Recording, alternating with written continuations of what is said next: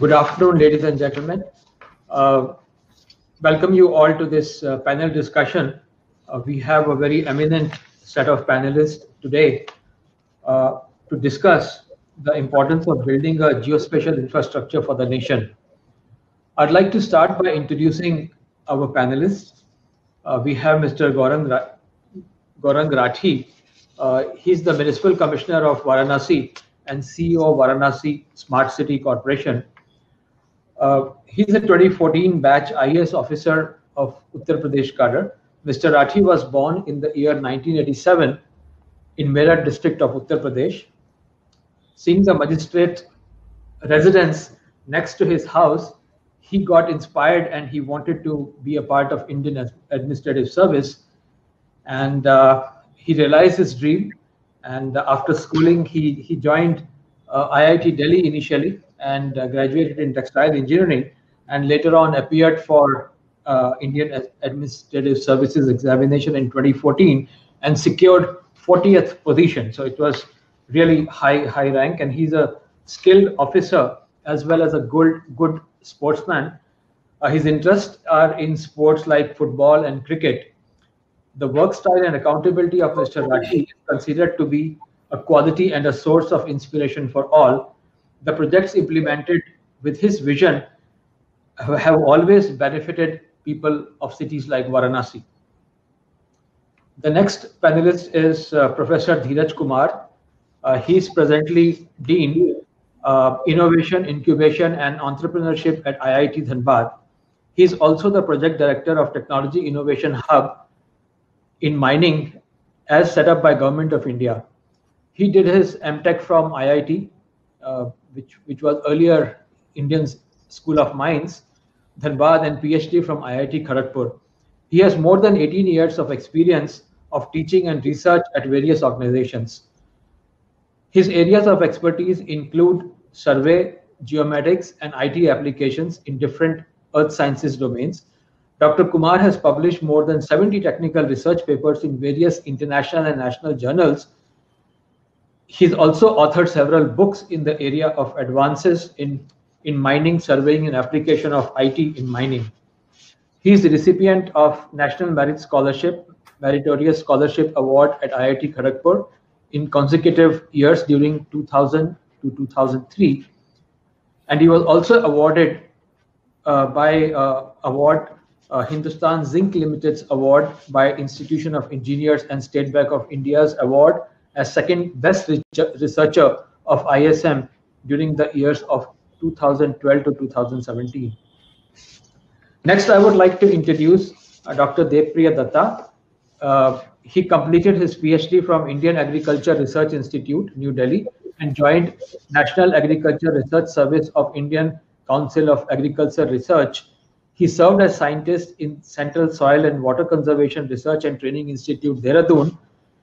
And then he joined National Resource Data Management System Division of the Department of Science and Technology, Government of India in 1994 as Senior Scientific Officer, and was serving in the same department as Scientist F till May 2008.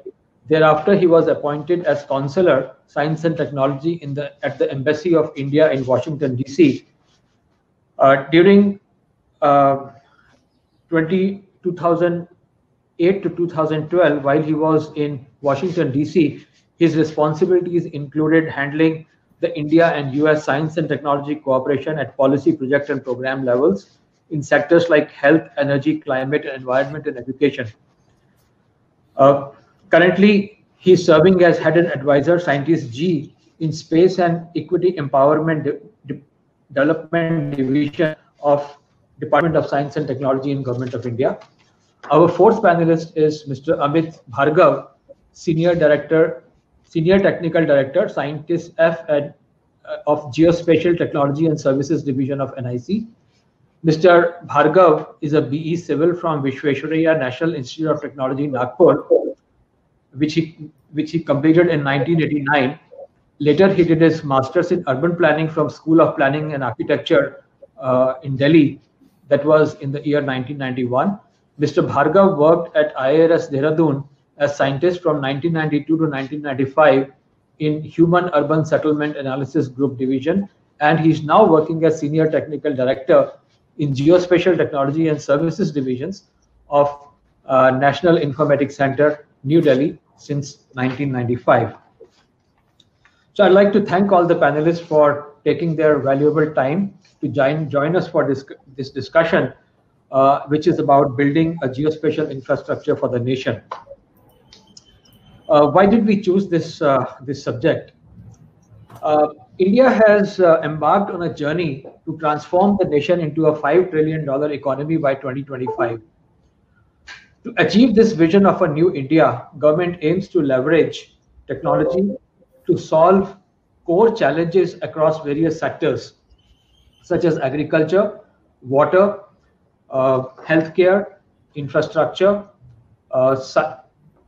and all other segments of economy, so that we can grow the national geospatial economy from 30,000 crores to 1 lakh crores by the year 2030.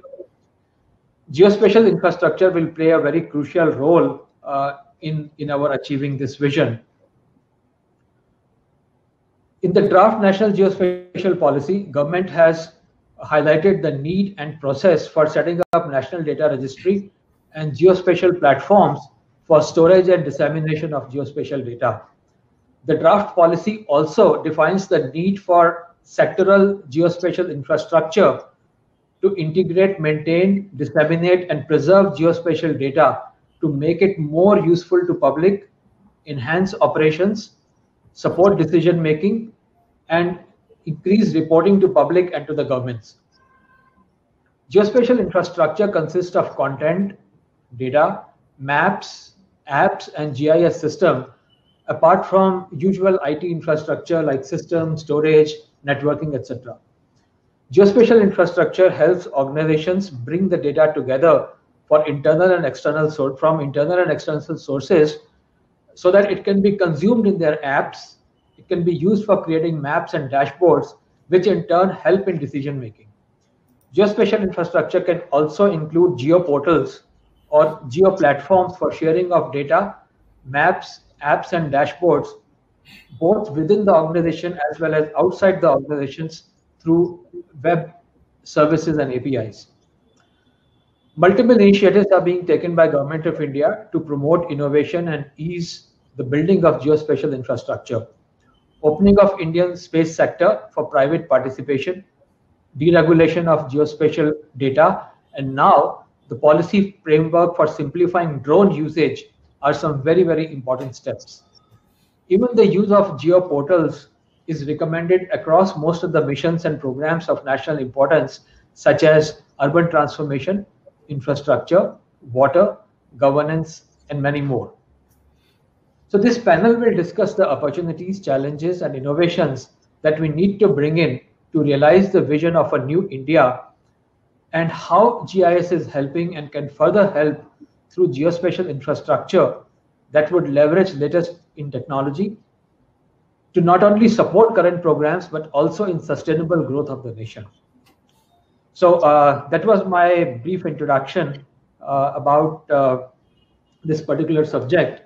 And ladies and gentlemen, now I would like to come back to the eminent panelists today and ask them their views about some of these important areas and the areas where they have been working and creating applications and supporting the nation in their own ways. So I'd like to start with Dr. Dheeraj Kumar, the professor at IIT Dhanbad. Dr. Kumar, you've been associated with ISM for over 20 years and specialize in mining survey and geomatics. And you've been also running geomatics programs at ISM for a very long time. Study of geomatics has been mostly limited to certain academic disciplines and research areas. What have been the challenges? Do you see the overall scenario changing over the years, and how? And I'd also like you to highlight what are the enabling geospatial technologies that students should be equipped with, and how will that help in their careers when they join government or industry? Thank you so much, Agendra. And I'm thankful to ESRI as a whole for putting me to the panel. Considering mining technology as one of the important verticals for the development of the country's infrastructure and other things. Yes, we have been running MTech Geomatic program for last 15 years. And initially, we found lots of roadblocks in running these programs. But now this program have been highly picked by interdisciplinary groups of students from civil engineering background, from computer science background, from electronics background, from mining background, from other geosciences background. And they are highly placed in the industry also. The hurdles, what I'm finding right now, the proper inputs. People, they are more inclined towards computer knowledge, gaining computer knowledge and applying GIS technologies, working in silos, but they never think about the base of a successful venture of the geospatial technology. The successful venture of geospatial technology will lie in data acquisition. If you acquire data properly, accurately, then certainly data extraction and data processing and data representation will come up. But data acquisition will certainly play a very crucial role. And there we are finding that our students, they are lacking in. They are not trying to go to the field, getting the data acquired. We don't have any limitations nowadays in terms of instrumentations. We have plenty of instrumentations, let it be technology related to drone, technology related to geodetic surveying, technology related to remote sensing surveying. We have sufficient data sets available for capturing the entire gamut of different technology verticals. But we are lacking, our students are lacking in getting the data acquired, technology for data acquisitions, they are lacking in data processing, but they are good at GIS technologies. So we are now trying to mold our MTech Geomatic program in such a way that they will have some more exposure in going to the field, acquiring the data, working on the different instrument setups, finding out how accurately data can be acquired, how accurately data can be processed, and then they can be represented in a much, much better way so that the basic purpose of geospatial technology can be visualized for different verticals of the country. Now I'll just give you a brief on what is the government's vision. You might have come across technology innovation hubs. Government of India has set up 25 technology innovation hubs across the country in 25 top institutions of the country. And they have been given different mandates on different technology verticals. IITISM has been given mandate on leading cyber physical systems in mining applications. And when I try to foresee the cyber application systems in mining vertical, again, I find there is a roadblock. And the roadblock is data acquisition. If you talk about digitalization of mining system as a whole, first step which comes in the picture is digitization. And in the digitization process, it's a GIS or geospatial technology as a whole will certainly play a very crucial role. There, we have to do the capacity building first so that our students, our miners, our mine professionals, our earth science professionals, they can do digitization process in much, much better way.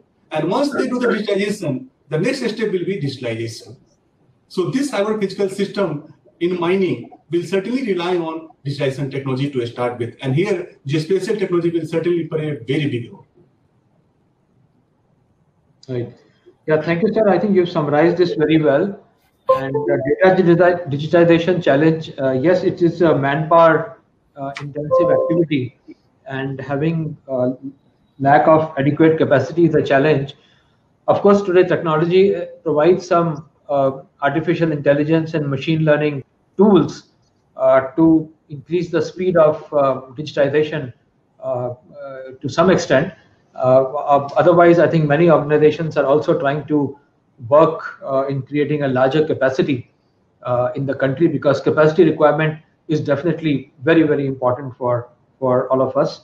So I thank you very much. And next question I would like to ask Mr.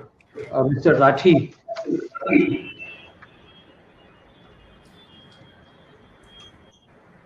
Yeah, Mr. Rathi is the Municipal Commissioner of Varanasi Municipal Corporation and the CEO of Smart City, Varanasi Smart City. There are a number of areas in which Varanasi Smart City has like to improve the citizen services. These are better property tax management, smart citizen services such as waste management, traffic light management, and they've also set up Kashi Command and Control Center, which was also used for COVID-19 management. So Mr. Rathi, you've been uh, very active in improving the services to citizens in the state, in the city of Varanasi, and a lot of good work has been done under your guidance. Would you like to share that what have been the most critical elements that help you propagate your vision of the use of geospatial infrastructure across different departments of the city? So basically, when you ask me what have been the critical elements that help make my vision, then I think my summation would be that I'll be using a couple of examples, and from that I'll try to elucidate or tell as to how we have worked around the critical elements that you are asking about in achieving the final outcomes. So the first example would be of COVID management, how GIS has been useful in helping us manage COVID overall. And very interestingly, it is in continuation to how historically, these maps have been used to overcome a public problem, a public issue, which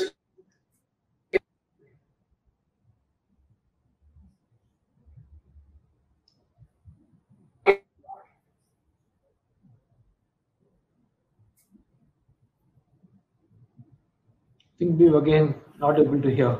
in 1830s, and in fact, the same thing was with the policymakers to visualize as to how to, use it for the benefit of citizens and overcome the issue of cholera outbreak in the city. So similarly, as we know, GIS also is basically bringing together of data and everything that has to be done with it, with a map layout, having all the features of that particular geography and all the tools that goes with managing that data in the form that we think is important to get a particular outcome. So in case of COVID also, we developed different heat maps, different layers from the base layer to not only chalk out our strategy as to which areas are to be targeted as per the hotspots, which was organic in a way that it used to change by every couple of hours or so, but also to map out as to how best we can deliver our services, whether it be the groceries, whether it be milk, something as simple as that, by tracking our movement through GPS systems on the base map developed through GIS. So I have briefly touched upon different services and gamut, the whole array of services that were a part of our strategy, how we use GIS, and it helped us get tremendous results. So not only we felt that we were in control of situation, which was a big thing to feel given how the COVID panned out during wave 1 and wave 2, but we could be at some places, of course not all the places, but at some places a step ahead of the pandemic, which, believe me, is something unthinkable if we would have gone about doing it the mundane way and the normal way. Similarly, you talked about property tax management system, wherein we have been using GIS. So the second critical element that would come out after the first one I pointed out, wherein we are using the GIS layers directly for a relevant problem, so that in the mind of people, this is a very handy tool, and there was nothing better than having it being used in COVID, because it not only helped people realize that how relevant it is, but it also helped people realize that how well it can adapt to any situation, which can be of such a scale as COVID was and still is. So second, I'll give off some service amongst various services that municipality pans out. So we also are having our roads and all the utilities, that includes sewerage and drinking water pipeline panned out on GIS layers. So this is not only helping us, and we are in the nascent stage of using it. This is not only helping us map better as to how best we are able to tackle a particular problem that is coming at a certain area. And from administrator's point of view, I can have a vantage point view of the whole city. But it is also capturing data as to what part of my utilities or what length of my utilities have lived their lifespan, wherein I need to plan in advance so that we don't foresee issues in those areas which have run their lifespan. This is just one of the example of how we are using it as a tool to plan to give better services. And similarly for property tax management, wherein we have gone a step further, couple of steps further, and actually implemented it. So even implementation as low as 40% of the results that we have got after plotting all the properties in GIS, we have been able to escalate our properties to property tax collection from 32 CR to 55 CR in a couple of years. And I'm being I'm not mincing words when I say we have been able to implement it by only 30-40%, because ultimately the important element challenge is that getting the language of information mapped to our our understanding in the field of field practitioners, and how they are able to gauge and convert it into a language wherein they are able to readily use it. By that I mean, the property tax data, people had apprehensions that a satellite sitting remotely somewhere might not be doing justice to what actually is on the ground. So when we actually went about doing an exercise of rechecking the data with the field practitioners, we found that these redundancies were pretty low, and that helped gain traction that this authenticity of the data that we are developing not only is pretty accurate, but is also ready to be used to get us the results. So I think these are the two critical elements of acceptability and having the data refined in a form to be used by field practitioners for us to get instant results. So I think that by this I'll sum up my case that these have been the critical elements, and without this, rest would always be jingoism, and this convertibility into a language and into a currency of which has acceptance, wide acceptance, both for the administration as well as people, would be the ultimate thing that would bring it, that sort of traction that makes it irreplaceable tool. Right. So you very rightly pointed out that having good quality data is very important to get confidence of citizens. And in your position, you deal with citizens and their grievances and their benefits all the time. So it becomes all the more important that the information that the city administration collects and uses is something which is accurate, so that people do not feel that they have been put to a disadvantage. And also, your efforts to use GIS for COVID management is a fairly important one and very well implemented, because we've been working with your city for quite some time, and we know that a lot of officers have worked really very hard in Varanasi over the last 1 year in managing the COVID situation. I would thank you, Mr. Rathi. I would now move to Dr. Dutta.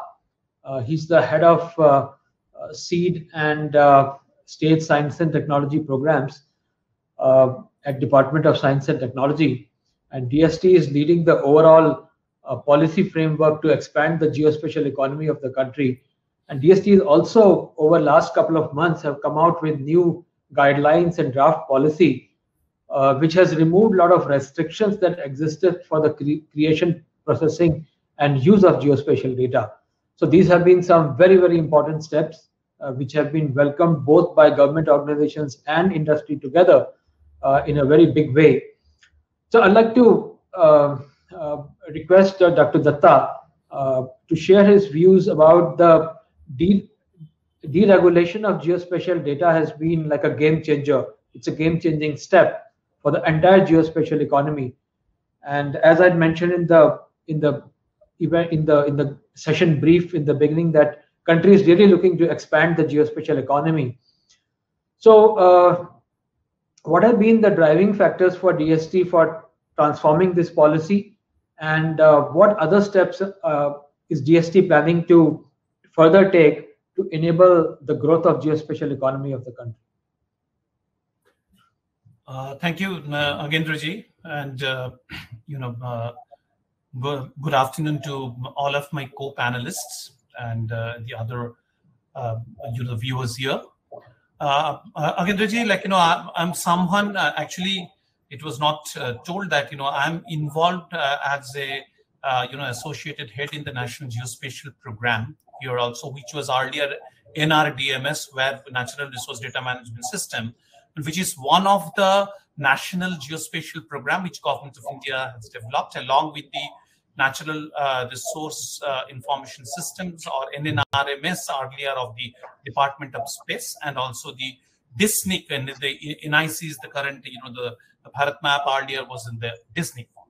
So someone who is almost 3 decades involved into and observed the geospatial ecosystem developed in the country. It's not only country, in the globally also, the role of the geospatial, the information has come more, from the proof of concept stage of in the, the decision making, and where the locating the object to, as part of an the efficiency improvement of an enterprise which depends upon the locations, and which drives the commerce, which drives the logistics, the development, and so Government of India over the time, like the whole geospatial ecosystems over this, if you see in the last 3 decades, has evolved as an integrated part and the backbone of the economic development of the country. So Government of India acknowledges that the availability of a comprehensive, highly accurate, granular, and constantly updated geospatial data and information is an essential for the for the benefit of the diverse sectors of the economy, and definitely will significantly boost the innovations in the country for the knowledge generations which will go in developing these the sectors, and the entire geospatial ecosystem, which starting from I think if you look into it, the entire the discussion section, it's depending on the geospatial thinking.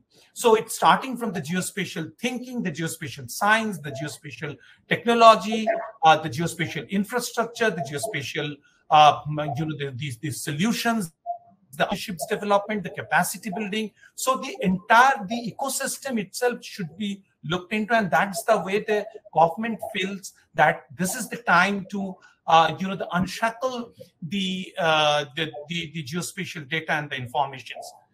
Because as you know that with the advent of the publicly available geospatial services, a lot of geospatial data which used to be in the restricted zones are freely and commercially now available, and the policy and guidelines that used to regulate such informations have also become obsolete and the redundant. Actually, globally, as you know, like many of our spatial data are available, so there is no use of regulating that.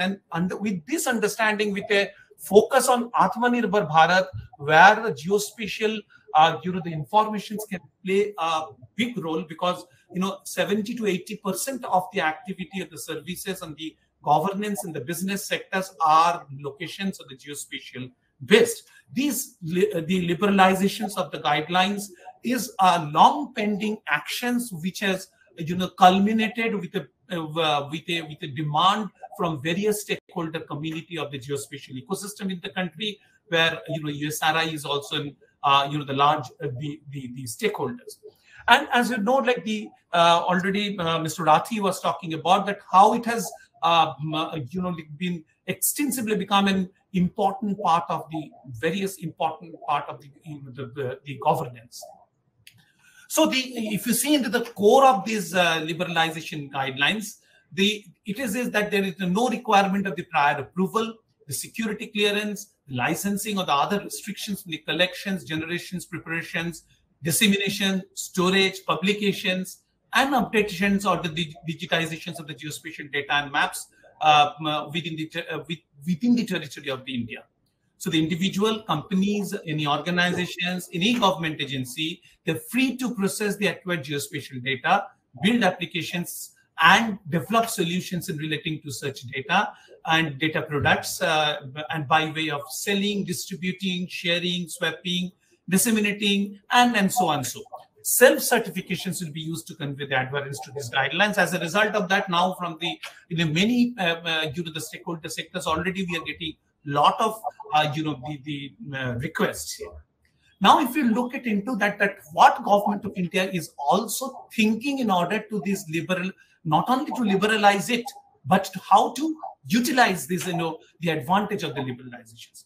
As Agendra ji, you will appreciate if you look into this total geospatial ecosystem and the business ecosystem particularly, till date, it was mostly the government as the main, the data supplier, the private sectors in associations with the government, within the boundary of the government business, generating the, the information, and also the, the services, and also, supplying it to the government itself. This needs to be expanded. This and that's basically the basic, the focus on the this liberalization, of the guidelines. But that needs to be, supported with the development of a huge geospatial, the infrastructure, and the core of that is the geodetic infrastructure. The geodetic infrastructure for the horizontal, vertical, gravity, tidal data, improving that. Because as long as our geospatial data generations, the accuracy will be almost to the near field. The economic value of that cannot be totally unleashed. So that's an important component of the government is focusing on the geodetic infrastructure. The Department of Science and Technology, understanding this requirement, we have a National Center for Geodesy has been established in IIT Kanpur, and now in the hub and spoke model, we are going to establish many of these the geodetic centers in the different national the knowledge institutions, so that we can create the manpower for the geodesy. Currently the situation is like that there are not many the manpower available in these directions. We need a huge digital infrastructure for that. It's basically MeitY is working hugely for providing the digital infrastructure, and we have also improved a lot. We need an integrated geo hub and knowledge platform. For that, our national spatial data infrastructures, working with the many the governmental ministries and the departments, so that we can have a national, not only a national data history, but a standardized way of data supply in the different sectors, and also the integrations of the data online on a click to develop in data infrastructure. And the if you see the ultimately again one of your important focus of this sessions per se is the role of the geospatial in the sustainable development. India as an the founder member of the UN group of geo informations and the management is playing a very active role in the the global the arena to adopt the integrated geo informations framework. And it has been decided that this integrated geo information framework, which has the 9 different components, which includes not only the the technical component and the infrastructure, but also the policy, the capacity building as an integrated way to be adopted in the context of a country's the framework for the development, in order to support this unleashing and the opening of the data. Because unless and until we can create the entire geospatial, we can really develop the entire geospatial, the value chain and this geospatial ecosystem. Like pertinently, if you look into the geospatial policy, what we're thinking of, initially the focus was mostly on the geospatial data and informations, making it available. From that, what it has now evolved into the how to catalyze the entire geospatial ecosystem, so that like the way our telecom sector has grown, it is a time that the geospatial sector should also be developed in the country in that way, on one way that we contribute to the $5 trillion the economy of the country. The other way, it strengthens the sustainable development goal examples at the field level. Because as a result, like all these stakeholders, starting from the industry to the civil to the the civil society, should be a partner and should take a active role in this developing the integrated geospatial information framework in the country for take the advantage of this the deregulations. Thank you very much. Right. Thank you, Dr. Dutta. Very good insights about the thought process which has gone behind some of these changes. And I totally agree with what you've said, that that geospatial sector needs attention like some other sectors like telecom got the focus from both government and private sector. And private sector also needs to come forward in terms of data creation and making data available, because excuse me, government alone cannot do that like it's been happening forever.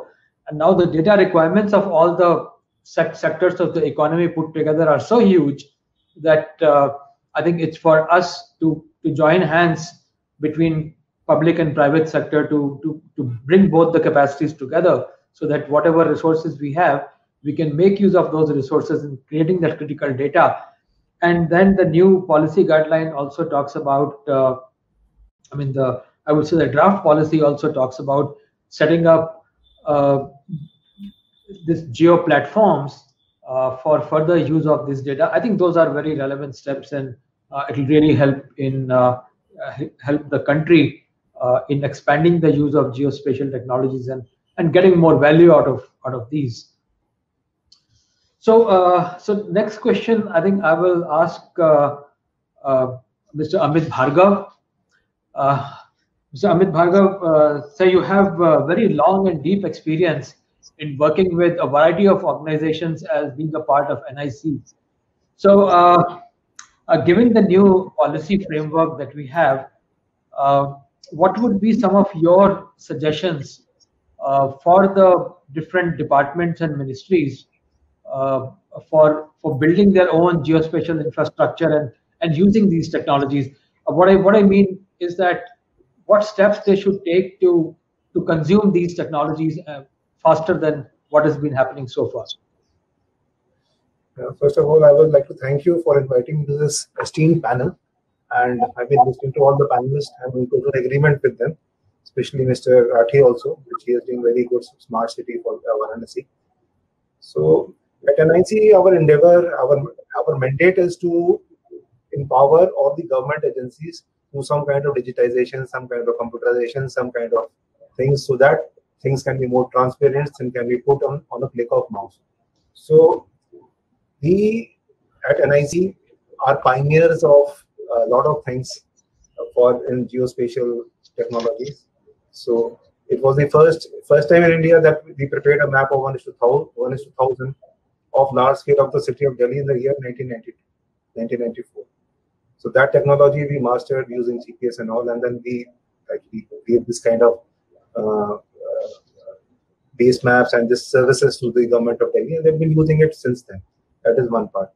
Then regarding to small scale mapping, we have set up a platform known as Bharat Maps. This has got 23 layers, and the USP of Bharat Maps is that it has got data of the states, it has got data of these districts, it has got data of the villages, and all the village codes, etc. are present in all this kind of data. So we tie up off with all the ministries, like say Ministry of Environment, Ministry of Forest, Mining, and a lot of other ministries who use this Bharat Map services. And what they do is whatever MIS data they will have, they will actually try to render it the MIS data with Bharat Maps and join it through the web services. So the data of there remains with them. The map services remains with us. It is hosted on a very good server provided by Esri, and you can see the results. A lot of people are having a lot of dashboards. They are seeing applications. They are seeing the results location-wise as and where it is. So whether now coming to the granularity of the map, the applications may be that way only. So if you want to see a dashboard, let us say for Swachh Bharat, then you may have a city or a village as a point, and then you can see the dashboards and what are the work progresses of that ministry on the Bharat Map platforms. If you want to see a granularity of a city level, like say if you have to have information of main holes, you have to have information of the smallest details of a city, then you go for large scale mapping on a scale of 1:1000. We have done for 7-8 cities, and then recently we are doing for Noida, we are doing for Greater Noida, and we have done for Yamuna Expressway and Bombay and Ahmedabad, Hyderabad, Chennai, and Kolkata. So in Greater Noida, such a kind of portal is there that every department is interconnected. Now, with that kind of portal, they were about to save around they were actually about to identify around 500 crores of land, which was actually in the files. It was vacant, but they could not actually see it. They could not actually sell it. In Noida, we have given them a plot list of residential plots in the old residential sectors of around 2,600 plots. So you can just imagine the power of GIS when it is joined with the MIS of the authority, and when the authority asks relevant questions, when the government asks relevant questions to the GIS, and that gets the answers. And when you get that kind of answers, your wheels turn, because MIS is simple, Excel report. It has no relevance to space, but combine both of them, and you see the results. You see how much the delivery. It is the kind that this GIS will render service to the common man. It will tell you that what is the. It will tell you how many. What is the nearest facility which is right next to you, which you could go. And believe me, that even if you are staying somewhere and if you use this kind of services, you will know that I didn't know that. I've been staying here for 20 years, but I didn't know that this thing exists near my place. So that is the power of GIS with MIS for the local body, for the authority, for the government. Maybe it is for the forest. Maybe for the forest, we are doing a project for e-green watch. There is e-green watch in which compensatory afforestations are going on. So you identify the site plantations, you identify them again on the, you take a satellite image again, and you identify the change. Then you identify what kind of trees are there. That is for the person, the secretary level person sitting in his office, he can do that. So it is the power of GIS plus the MIS of the CAF, the compensatory afforestation scheme, which is there in the MIS plus the GIS combined together. So that gives you such an interesting scenarios, which the government may. We are proud that we could do this kind of things with government. And then I would like to add on this that there are a lot of we need to change some kind of system also. We want to make the people of India the biggest data collectors. So that in government, at NIC especially, or even whoever in the government does not accept the person who is in the city or who is in the city as a person who will render information on the map. So we may need to make mechanisms for those persons so that they can value add these maps, they can value add their complaints, so that your map, your base map and information gets enriched. Earlier, when I started in 1991, we were using PCR info and things like that. Now we have grown. We've grown to cloud. We have grown to a lot of places. Now we have got that kind of systems, that kind of instruments, which we can make the public man, which will make the common man as a renderer of your own map. So when you do that, so you just imagine the kind of information you will be having on these maps. So, and then coming back again, the kind of ICT and the kind of software which will be needed for this kind of activity. So we need to realize that this should have been done years ago. Very thankfully, this policy has come now, but I am sure within my lifetime I'll see a sea change in this ecosystem, in this infrastructure, and it will go more than 20 times, 25 times, or 50 times perhaps, because it had not grown because of a lot of reasons, because of Ministry of Defense restrictions. Now these restrictions are eased, maybe up to 1 meter only. Okay, maybe ahead we'll see more kind of institutions now coming up with drones. Drones for a city like, let us say, Greater Noida or something, you have 2 terabytes of data. So the processing power needed earlier was, now it is available, but earlier it was not available. So now, but I must tell you one thing, now we have to come into the era of large scale mapping. The persons who are in their ground, who are in their neighborhood, or are seeing the maps, our Bharat maps or Google maps or whatever maps, they want to know what is near me, and they want to know the truth. They want to know whether the street pole in front of me is working, and if I should complain to some authority, then how should I complain? So that is the granularity. We need the maps. So then this drones comes in. So we need to actually support the startups for flying, for processing the drones data survey. And India has done an excellent job in setting up a course network. Maybe they should open up with the course network so that we can get the corrections by rovers and all. So once we do that, so definitely we will do that. Once we do that, you see that we will be like anything. Another 5-6 years, we will be booming like anything. So thank you so much for inviting me. That was my comments. Oh, very, very encouraging statements, and definitely the policy change has created a very positive environment for geospatial sector in the country. And you made some very important points like people of India as data collectors. So in a way, crowdsourcing of data is an important way, and then that will help in doing large scale mapping also. So creating maps for the segments and areas of economy where we do not have adequate mapping available. I would just like to mention that there are a number of field mobile apps which are available now, which can be easily configured for data collection of different kinds. And with the easy availability of smartphones, it's really easy to use those apps in both online and offline mode.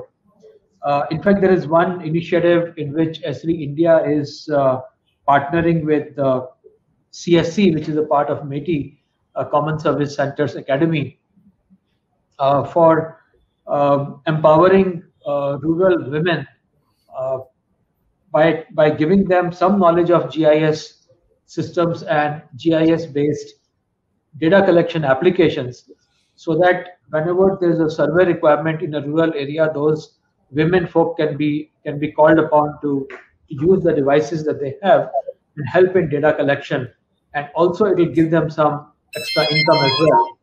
So that's an initiative of Government of India in which we are also participating. So hopefully these kind of initiatives will help in increasing the capacity of people for data collection as well as speed up the data collection, which is the important part. I'd like to come back to Dr. Dheeraj Kumar. Dr. Dheeraj Kumar, you had earlier mentioned that capacity is one of the challenges. Of course, I mean, we as a company also work with many education institutes. In fact, close to 1,000 institutes of higher education that we are collaborating with in terms of giving at least some GIS literacy, at least one course to every student if possible. But otherwise, students of geoinformatics and civil engineering kind of disciplines learn GIS as a part of their education while they are at the colleges. So any particular suggestions you would like to make so that as a country we can build capacity faster to meet the requirements of geospatial sector? And the requirement is in thousands of people. The country needs people at the survey level, at data digitization level, as you pointed out, at level where people can build apps and systems for data dissemination, create applications, and go at a higher level in building, say, MIS data and GIS data together, or getting artificial intelligence and data science kind of technologies merged along with GIS. So what would be your suggestions for higher capacity creation in the country? Thank you, Agendra, once again. Being educational institutions, stakeholders, our certain requirements will always be there. if you just talk about the number of students getting graduated from IIT ISM, I'm talking about IIT ISM, which has a forte in earth sciences discipline. We have almost 500 plus students they graduate every year, and that too in earth sciences discipline. That's mining, mineral, earth sciences, environment sciences, and so on. And in each of all of these BTech programs and master's program, we have at least 1 or 2 GIS and geometric courses. Maybe somewhere we have surveying course, somewhere we have advanced remote sensing course, somewhere we have course on GIS. But what we lack here again, we give theoretical input to almost all the students. But in terms of practical inputs, again, our hands get tied. We have some use cases on consultancies, on R&Ds, those we just give input to the students. But if we have some connects with industry, particularly GIS industries or GIS OEM, so like ESRI or similar institutions or the organizations who can come and support us. Yes, you have lots of use cases with you on different segments. And then you have an enabling environment also. You have all these softwares, tools, and technologies available with you. We can get some number of licenses procured from you on annual basis, maybe 150 or 200 maximum. But think of a volume when we have more than 500 students graduating in these disciplines. We cannot put that much investment on getting just licenses only for these so many number of students getting to their requirements. There, my request would be that giant like ESRI should get associated with IIT ISM or IT level of institutions or institutions who has some sort of responsibility of our capacity building. They should get attached with ESRI and carry out some of the training programs for our own students and industry executives. Give some diploma level of certifications. Maybe IIT can run its own diploma course in the name of DIIT. And you have your capabilities, we have our capability in teaching, and let us work together for doing the capacity building. And it won't be only capacity building. I was listening to our panelists, they were talking about, and even you were talking about innovators. We have just built up the startup ecosystem in the country. And if you just talk about the startup ecosystems, you will find out that there are very few startups who have started working on geospatial technologies, because there is a tough competition across the globe in geospatial technologies. And here our role will be very crucial, that we can promote some of the startups who will be working in these areas itself. They can devise some sort of data collectors, they can devise some processes and some technologies for processing the data. And we will be, again, leading to Atmanirbhar Bharat. That should be my sort of suggestions. Thank you, Dr. Dheeraj Kumar. I think very, very good suggestions, and I will, whatever your recommendation has been for Esri, we'll definitely take it up, and to some extent we do take it up. We have certain programs for large universities and educational institutes where the software is available at a very, very affordable level, but nevertheless, I think we should work more with institutes like yourself in ensuring that more and more students can get a chance to learn GIS, and definitely it's we will do that. Thank you very much for your comment. And Mr. Rathi wanted to ask you another question. Sir, some minister has walked in, so he's just in a meeting. So I would call him. You can take the next speaker. Okay. So I would like to. Sure, no problem. So I will. Dr. Dutta, one more thing which I wanted to ask you was about this open data. It's very critical to driving innovation by leveraging geospatial infrastructure in many unique ways. While the new policy talks extensively about data dissemination, how do you think the data availability for citizens, academia, and businesses can be improved? And also, how can a collaboration be created with other ministries like Earth Sciences, Environment and Forest, Roads and Highways? These are the ministries who create and contribute data which is important for various other sectors. And if that data is available to different sectors, then the value of the data will be much more. Yeah, actually, if you see as far as the the geospatial data and the data availability disseminations, as far as the source is concerned, like as we have already discussed, the traditional is the government. Either you depend upon the Survey of India or NRSA, as a source. To a certain extent, NRSA has liberalized, like, some of the data are available now for the academia. Survey of India is as a policy also talked about that the liberalizations of the data. But if you see the culture within the government system itself, it has an I will say the extra technological layer for making this data available. So I think that is we should keep that as a source. But the more focus because of this liberalization guidelines should be the the private sectors and the civil societies. They are working and collecting the data and making it open. Actually, in the if you see the civil society, there is a FEA, that the what is that, the environmental the Federation of the Environmental Agencies, like it's an NGO. They are doing a very good job of collecting the large scale data during this COVID and the post COVID situations, and making that available to the the other stakeholder for analysis, for the the geoanalytics, in order to develop relevant informations for the post COVID socioeconomic recovery.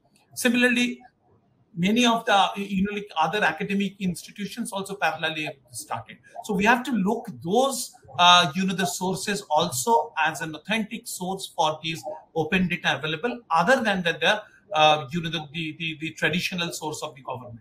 And as far as you were saying that the working with the other the government department, I will not only say that the survey on the DST's experience. If you see the in the total geospatial ecosystem, the Department of Space, especially the ISRO, is working in close collaborations with around more than 70 the plus the ministries and the departments. Similarly, with the national spatial data infrastructures, the data the models and the NDR, the National Data Registry developments, are being basically being worked with the other ministries, like Geological Survey of India, Forest Survey of India, National Bureau of the Soil Survey, and the Land Use Planning. So these are basically the enabling environment for where to create the not only an efficient data accessible environment, also need efficient way of the data storage, data standardizations, and its accessibility. So the national data the registry will play that role of the data curations and the the data standardizations and making data available. So I think these are the the way I think that the government system needs to be tuned out, and by creating a culture of making the data the available, and the non-governmental system, especially the private and the civil society, should more focus on this the relevant large scale data the collections and making it available to the others. And both the government and the private and these the non-governmental system should work together to unleash this data's economic value. Unless that is the model we work towards, I think the guideline is a guideline. Its implementation lies the real innovations and the ingenuity at a national scale we have to show. Right. Thank you, Dr. Dutta. Very good thoughts about collaboration between government and the non-government organizations. And you're very right in saying that if we join hands, definitely we can make the data availability a lot faster and much larger, and also the value realization can be much higher. And I think these are some of the steps which DST is also taking to make sure that in the country the overall environment for use of geospatial data and technology improves and becomes much more conducive for collaboration. Yeah. So that's a really important thing. Next, I would like to ask Mr. Amit Bhargava. Mr. Bhargava, you did mention about Bharat maps. You did touch upon earlier. So just wanted you to share a little more about Bharat maps with the participants of this conference. That what are the layers of these? How different organizations, government departments can work with NIC in integrating the data which is coming out of Bharat maps in their own applications. So the vision many departments have is to create their geospatial infrastructure, but sometimes they lack data availability, and Bharat maps is an important source for a lot of authoritative content which is being created. So any insights into that? Any comments or recommendations that you may have? To unmute yourself, sir. We have Bharat map has prepared on the entire India. On a scale of 1:10,000 has been mapped on Bharat maps. So we have prepared, built up. We have got layers like built up is the river, water bodies, and then roads, railway lines. Then administrative boundaries are there, villages boundaries are there, district levels boundaries are there, tehsil boundaries are there. So all these kind of boundaries, the 23 layers are actually there in Bharat maps, and it is there, and it can be called as a service. It can be called as a map service, and it can be called as a map service from the user organization. So we also provide training to the user organization to how to use this map service and consume this map service into a particular application which they can make on their own.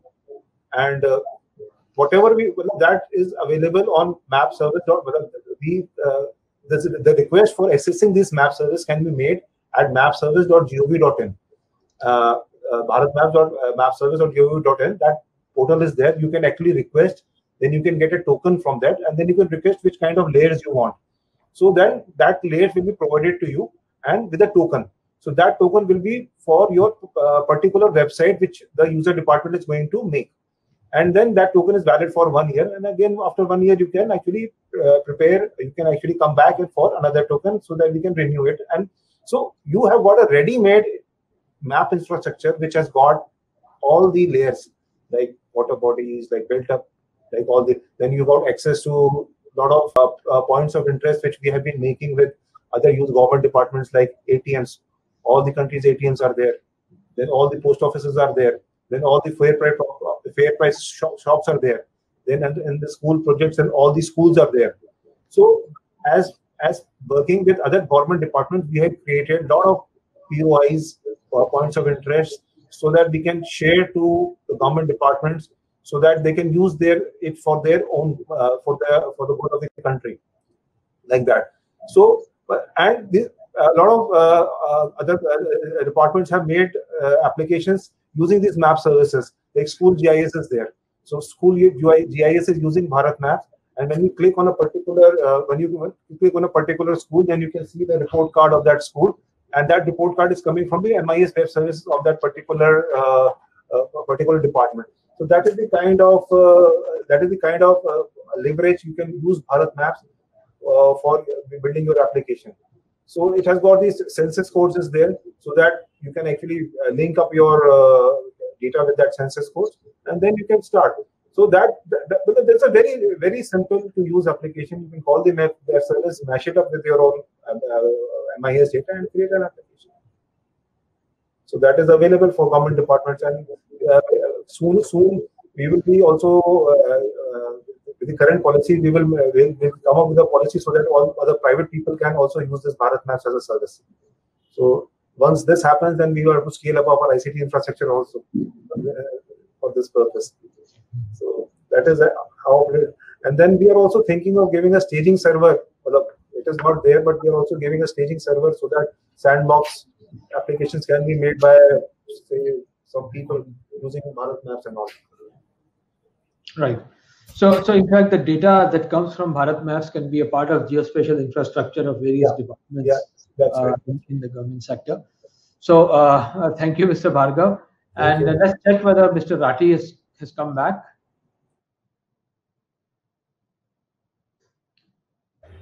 Sir, not yet. He is still stuck with the minister. If you want, I can stand for him, answer some join the panel.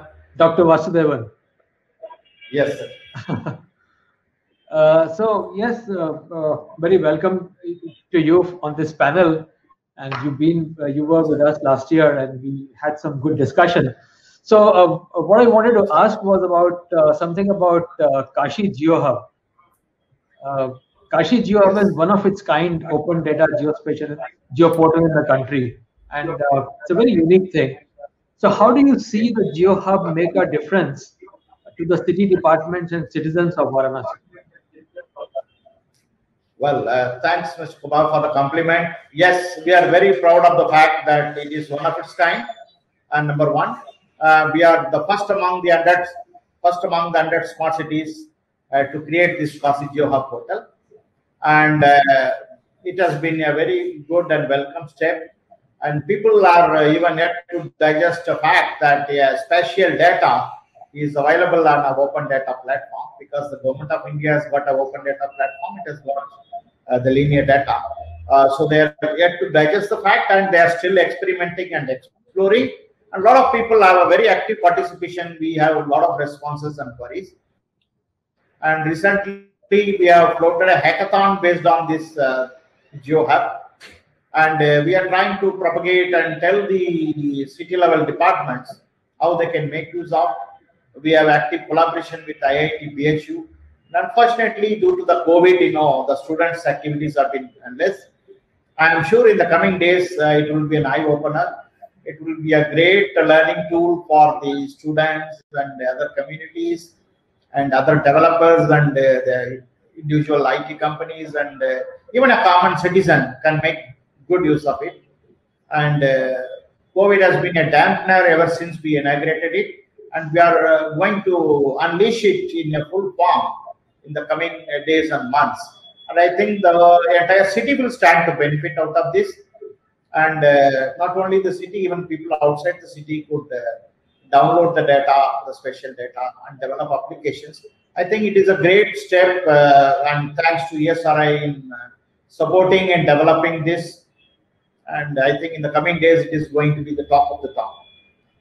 Thank you. Thank you, sir. A lot of vision and direction from your side also helped us in supporting this particular activity. And you and Mr. Rathi have been quite instrumental in setting the vision for Varanasi Smart City. It's among the best in the country today. The amount of progress you all have made in Varanasi is really, really astounding.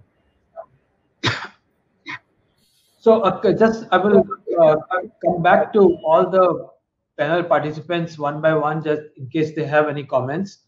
Anything further to add about creating a geospatial infrastructure for the nation?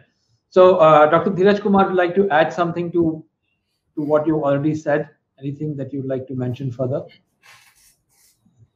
No, that's perfectly fine with us. Just we wanted to have ESRI Center of Excellence getting set up at least some of the hubs in the country, so that the very big mission of capacity building in the country on geospatial technology can be laid. The way Dr. Dutta was mentioning about setting of National Center for Geodesy and having working in the hub and spoke model, and throughout the country there will be several hubs. So they will be having local center of geodesy just for the capacity building. So DST as such is doing tremendous work in populating the hard infrastructure facilities, giving the infrastructure facilities. Now we want ESRI to come forward, and we will be supportive to that extent possible. We will have some funding also, but at the same time, we look forward to see lots of contents are there with ESRI. Those contents are to be basically shared with us as a sort of partnership sort of program. Thank you, Dr. Dheeraj. Dr. Dutta, would you like to add something? Not really, but I just want to say that the UNGGIM has given the responsibility of organizing the second UN World Geospatial Information Congress to India. I will not suggest it. And what is request all of you like working in the different component of this geospatial ecosystems. Let's, work together and can really, like the title what we have kept is the geo enablement of the global village, so that our experience of the geospatial from a technology to a geospatial as an enabler to the business, to the human life, to the the society, that needs to be highlighted to the world and as a model, because our focus not only in infrastructure, because that has been done by many of our competitive nations. Rather, if you can show that the geospatial as an enabler of the human capacity, and in that context the main focus of these sessions is the geospatial thinking. Actually, if you see that in our country, like, we think only that the geospatial data informations and the GIS and remote sensing, we have to think beyond that, because our countries, the livelihood, if you see, there is a huge component of the spatial thinking is needed, so that like that can give a pull factor to whatever the data information thing, data information and technology we are talking about. Like, one example is the Kashi itself. Like, here basically the livelihood and the essence of Kashi is giving a pull factor to the technology, and technology is responding to that, rather than technology in a really in an ecosystem where the technology is an enabler of the societal pool, isn't sustainable. Ultimately, the proof of the sustainability. Otherwise, like, technology cannot any time be the core of the sustainable development. Right. Yeah. Thank you, sir. Thank you. This is geospatial thinking is definitely the need, and also your message about enabling the human capital and geospatial as an enabler for that is a very good thought, and I think it's very, very pertinent to have this kind of vision and discussion on this kind of subject. Moving on to Mr. Amit Bhargava, would you like to add any further comments? A lot of things have been spoken in this, but I just like to add that what we had done in the last 20, like, say, I started in 1991 my career in GIS, and today it is 21, almost 30 years. So what I did in 30 years, now we will see the same kind of progress in 1.5 years or 2 years with this opening of this policy. Point number one. Now, second point is that, as I already told you, that people are expecting more. They are not satisfied with some static kind of maps, some static kind of things. They want dynamic maps. They want things which they can relate to. So now they will be getting that with the use of drone policy and the drone survey which has come up. So you will be seeing very good large-scale maps in the country, which will be powered by the startups, and then we will be using, and everybody will be using these kind of maps, so that they can be change detection can be done, and a lot of things can be done. Third point is with the coming of LiDAR data and airborne data and things like that.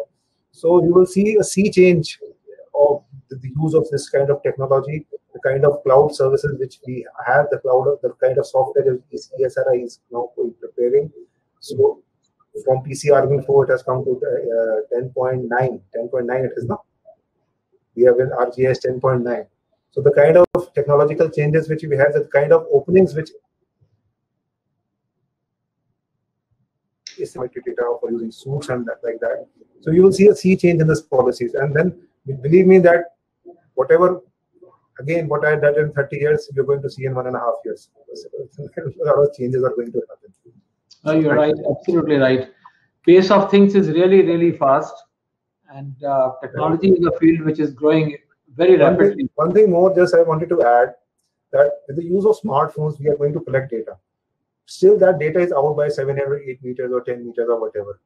So I would request Esri to tie up with certain companies like Trimble Catalyst is there, or the other companies are there, which provides online corrections, so that in their, like, say, your apps, or your custom built apps, or whether you can provide that kind of service, we can incorporate that kind of APIs, so that we can use Trimble Catalyst apps using RGS collector or custom based apps. Whether you can use that service of Trimble or any other for that matter which offers corrections, so that we can go down to sub-meter level.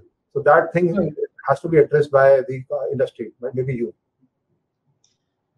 Yeah, so I'm aware of certain antenna kind of systems which that get connected to a mobile phone for higher accuracy, and we do have some partners in that area. But definitely we can understand more and see that if there are more attractive solutions available for getting better resolution, better accuracy. That will happen actually. Eventually it will happen. Eventually you will make it happen. Right. Okay, thank you. Mr.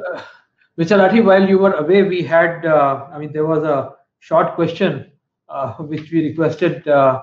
Vasudevan to answer. This was regarding Kashi GeoHub, and that how it has made difference to the various city departments as well as to citizens. So he did give us some ideas on that and some insights. So anything else that you would like to add as final comments? Well, I'm sure Dr. Vasudevan laid bare what the premises and how we are envisioning it as a tool or a platform wherein not just citizens of Kashi, government, businesses collaborate, communicate, and strengthen and further refine the data. But we also look at Kashi GeoHub as one single window of free transaction and a bit futuristic in nature, wherein we are coming together as the ultimate goal of different stakeholders of society, and it's not through and that transaction is not through a token of a give and take, or it's not a transaction of one coming before the other, but it's more of collaborative approach. And I think for a democracy, this is a very healthy system to be in, because it is very organic to the very setup of the system, where all the stakeholders have to come together. So I'm giving you a very not exactly a technocrat's point of view, but I'm giving you a point of view from a bureaucratic and policy making understanding, that it's a very healthy forum of bringing together different stakeholders of the society, wherein the transaction is the token of transaction is data, and which we know is the most relevant currency in current context for any nation or any country to progress. And given and this best utilizes our democratic setup as well as demographic dividend. So I think I would like to add that part to it as well. And summing it up, though we might be in early days of how we are seeing the collaboration coming up, but given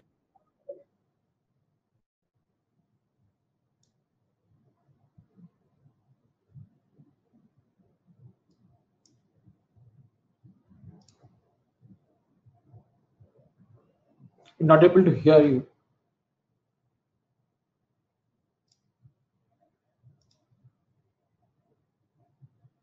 It's not able to hear the last few sentences.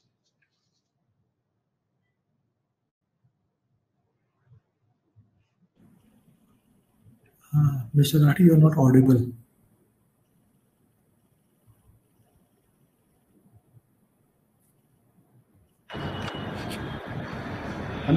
is it audible now? Yes, now again. Yes. Yeah, I think last about 30-40 seconds. So basically, what I was saying was that given that this platform brings in different forces of democracy together, and might be in early days of footprints on that platform, but given how the traction any technology gains once it has that escape velocity to have its own, become its own perpetual engine, we'll see that this traction on this particular platform would help us get results so soon, with problems coming in, people chipping in with their sense, with their understanding of the solutions, and it would be a really healthy democratic interaction happening with the token of transaction being data, which we know is the most important currency in current day scenario. So this is what my two bits were. Thank you. Yeah, thank you, Mr. Rathi. I think it's absolutely bang on that data is important. Data is the most valuable resource that we have today. And that together with technology can be a great enabler in solving a lot of challenges that we are facing today, whether it's because of climate change or overpopulation or traffic density or urban movement of people from rural to urban and the challenges caused by that. So it's a great technology and data and a combination to address some of these challenges. So with this, I would like to thank all the panelists for their participation in this discussion, and I'd like to also thank all the participants of the conference who joined us for this panel discussion. We really had some very eminent panelists today, and they shared their ideas about creating a geospatial infrastructure for the country and how it has already helped in many areas. So thank you very much. Thank you all the panelists and the participants of the conference. Thanks.